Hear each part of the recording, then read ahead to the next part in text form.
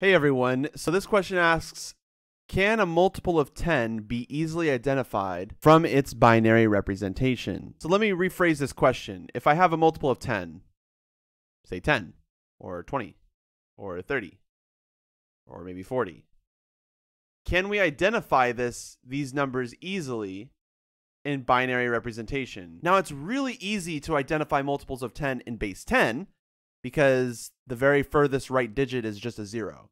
That's a 0, that's a 0, that's a 0, that's a 0. The furthest right digit is a 0, so you have a multiple of 10. So it's pretty easy to identify a multiple of 10 in base 10, but is it easy to identify a multiple of 10 in base 2?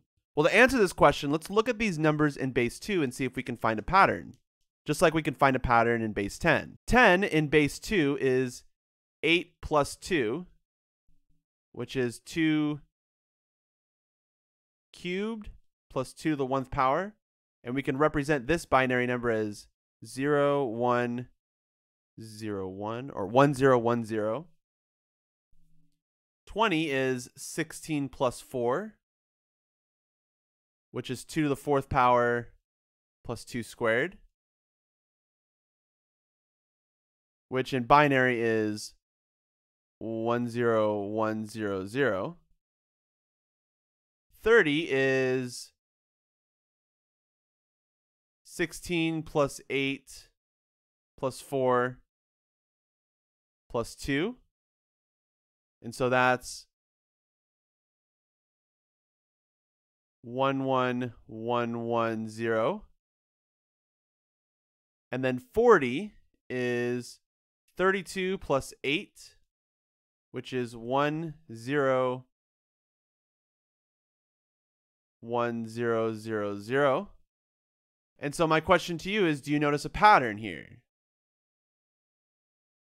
Well, for one, they all end in zeros.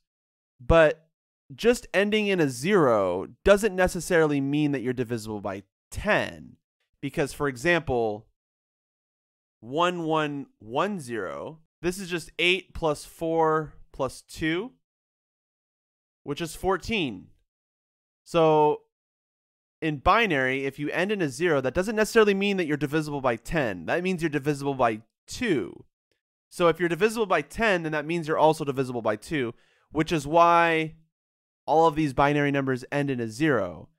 But ending in a 0 doesn't mean that you're a multiple of 10. So can we represent any patterns in these numbers that shows that the number is divisible by 10? Not just 2, but by 10. The answer is no. Why is that? Well, that's because 10 is 2 times 5. And this 5 is a prime number that's not divisible by 2. And that's going to cause a lot of problems. Now, I can't prove definitively yet that you cannot find a pattern with numbers that are divisible by 10. But you can quickly see that you're not going to find one. You're not going to find a pattern. So the answer to this question is no, not really. You could get close. If the furthest right digit is not a 0, then it's definitely not divisible by 10. So the question is, can a multiple of 10 be easily identified from its binary representation? The answer is no, not without first converting it to base 10 and then checking to see if the furthest right digit is a 0. That would be the fastest way, in my opinion. Anyways, thanks everyone, and I'll see you all in the next video.